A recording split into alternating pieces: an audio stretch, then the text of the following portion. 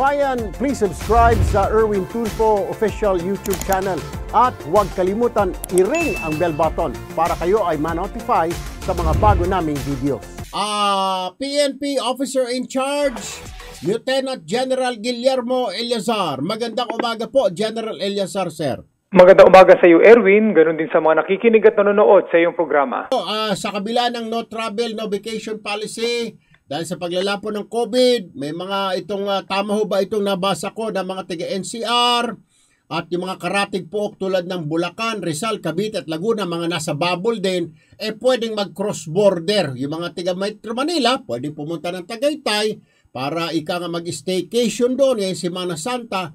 Totoo ho ba ito, General Eleazar, sir? Opo. Tama po yun, Erwin, na sinabi nyo na within the bubble, hindi po restricted yung travel nila. Okay. Pero dapat, in accordance yun dun sa mga guidelines na existing, lalo na ito mga bagong additional restriction measure. Una, hindi absolute po hindi dapat na lalabas ang 18 years old, yung below 18 years old at mas matanda sa 65 years old. So yung pong term na sinasabing staycation, gusto po nating itama yon na while it is true na pwede man silang pumunta dun sa mga lugar, halimbawa sa hotel, sa Tagaytay, pero po may mga protocol dito sa hotel. Dapat meron kang booking dun at sinusunod mo yung mga patakaran ng nilabas ng DTI at saka pati po ng LGU na naandun. At within the bubble area ka pa rin. At yun nga, di ba, sinasabi ka natin na sa lahat ng mga establishment, hindi pwede ang indoor dining. So meaning, kahit kayo sinasabing andun kayo sa hotel doon, ang kainan doon dapat yung open air. So ito po yung mga dapat na susundin. At basically nga po, sinasabi natin sa lahat ng pagkakataon at kahit saan, yung mga health protocol na pagsuot nitong mga face mask, face shield, social distancing will be strictly followed. Alright. Sir, may mga checkpoints na ho ba? Kunwari, marami po mga kababayan natin nagtatanong dahil nga itong paparating itong Semana Santa, may ano po mga kailangan nila ipakita sa checkpoints kung meron man na mga checkpoints sa PNP? Erwin, dun sa ating mga outer perimeter nitong bubble, meaning ito yung mga boundary ng Bataan, Laguna, Cavite at Rizal, dun sa outer provinces, andun ang ating mga border, quarantine control points. Dahil gusto nga natin i-isolate itong bubble area, ayaw natin may papasok o may lalabas dito unless authorized sila. So kung sila po ay authorized, sila po ay bahagi ng mga workforce ng mga permitted industries and agencies, ID lang po katapat nun, gaya ng ginagawa natin for the past year. Ngayon, pag nasa loob naman, ito po mga checkpoint natin, lalo na dito sa Metro Manila, sa NCR, dahil sila sa loob ng bubble, ang presence ng checkpoint natin ay fully operational sa gabi during curfew. Dahil talagang magche-check sila. At saka pati, sa umaga naman, pwede po naman na from time to time, anti-criminality effort natin doon, kung merong hindi nagsusuot lalo na nitong sumusunod sa mga health protocol, pwede silang masita at syempre, ang checkpoint naman natin magsisilbing mga control points yan during dragnet operation. But basically, within Metro Manila at within the bubble area, dahil nga siya ay sinasabi nating isa na area kinukonsider na buo, hindi makakalabas sa mga tao, wala makapasok at sa loob mag-oobserba ng mga protocol na pinatutupad natin through the guidance of IITF. Alright, may mga katanungan ho dito sa aming Facebook, sir.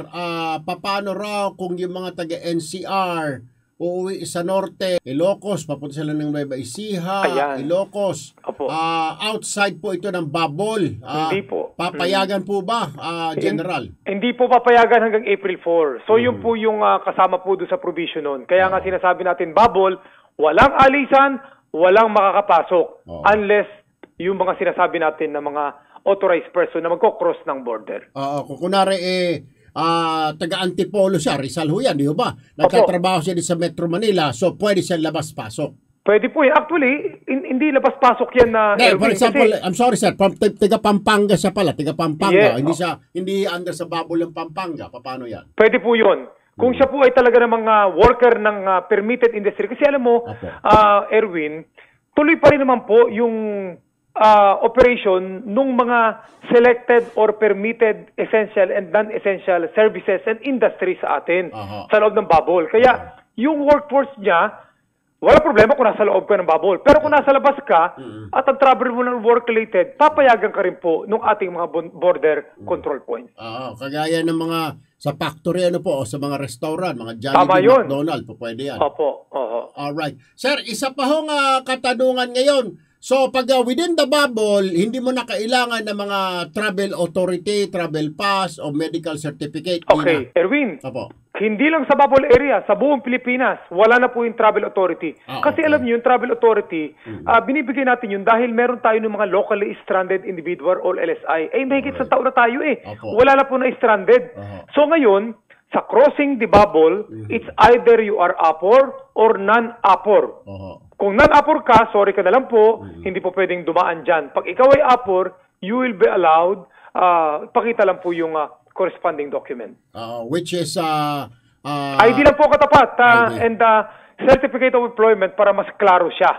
So kagaya po natin sa media, kayo po, kung halimbawa nasa taga Pampanga nga, ang trabaho sa Metro Manila, walang problema yon pagpasok at paglabas. Pero kung ang lakad naman is may dadalawin, liligawan, hindi po pwede yun. So, dapat work-related pa rin nitong mga workers na ito. Sir, panghuli na lamang, emergency situation. Yes, sakit si tatay, si nanay, kailangan kong pumunta roon. Meron po tayo. May provision tayo na medical and humanitarian consideration or reason.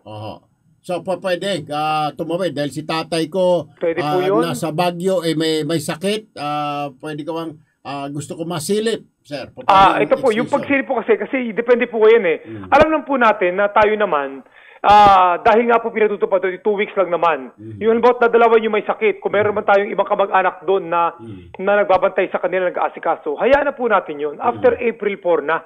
Pero yung mga extreme emergency na tinatawag natin, inaalaw po yun natin at considered silang authorized person that can cross our bubble boundary. Ang huli na lamang po talaga sa ito, may pahabol daw kasi meron po ba raw kayong instruction sa police yung tinatawag na yung dapat patience ang kailangan sa mga checkpoint dahil may mga ibang kabamay tayo makukulit sabat ng sabat may piloso po pa hanggang saan ba yung tinatawag na tolerance ng mga otoridad natin bago kapusasan kung talaga dalawa makulit po ang ating kabilin-bilinan natin sa ating mga pulis, maximum tolerance that includes patience. At pangalawa, respetuhin ang ating mga kababayan. At ang hinihingi namin kapalit, dalawa din po. Ang una, sumunod sa mga patakaran at salamat sa ating mga kaibigan sa media at iba pang mga authorities na nagpapaliwanag ito. At pangalawa, respetuhin po ang nagpapatupad nito mga guidelines na ito. Lieutenant General Guillermo Eleazar, OIC-PNP. Sir, maraming salamat po. Magandang umaga. Please stay safe and healthy, sir. Maraming salamat, Erwin. Kayo din po. Lagi po tayo mag-iingat. Mabuhay po kayo. Nasa linya rin po ng aming telepono si Undersecretary Epi Densing III ng DILG. Magandang umaga, Yusek Densing, sir.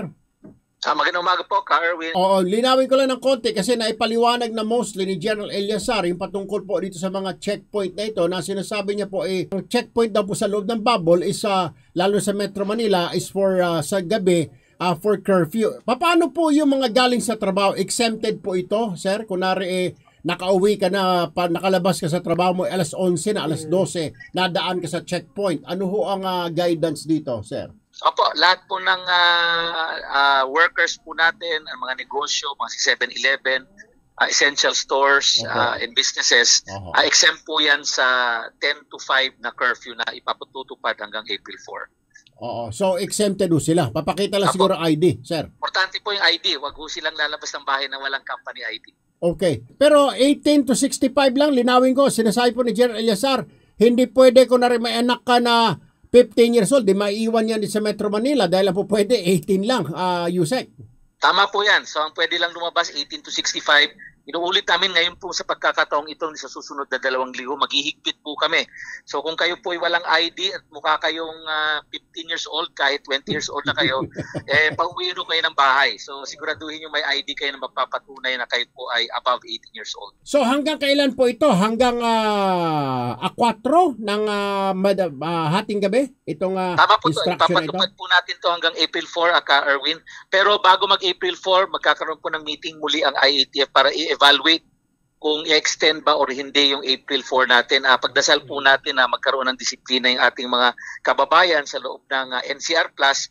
At pag bumababa na po ang numero ng infection ng COVID-19, baka may posibilidad na April 4 ititigil na po natin itong special case ng NCR bubble. Maraming salamat po sa panahon, Yusek Epidancing, sir. Magandang umaga po sa inyo. Opo, salamat po at maayong buntag sa tanan. Thank you po. Bayan, thank you for watching. Kung nagustuhan ninyo ang video, mag-subscribe at i-like lamang ito.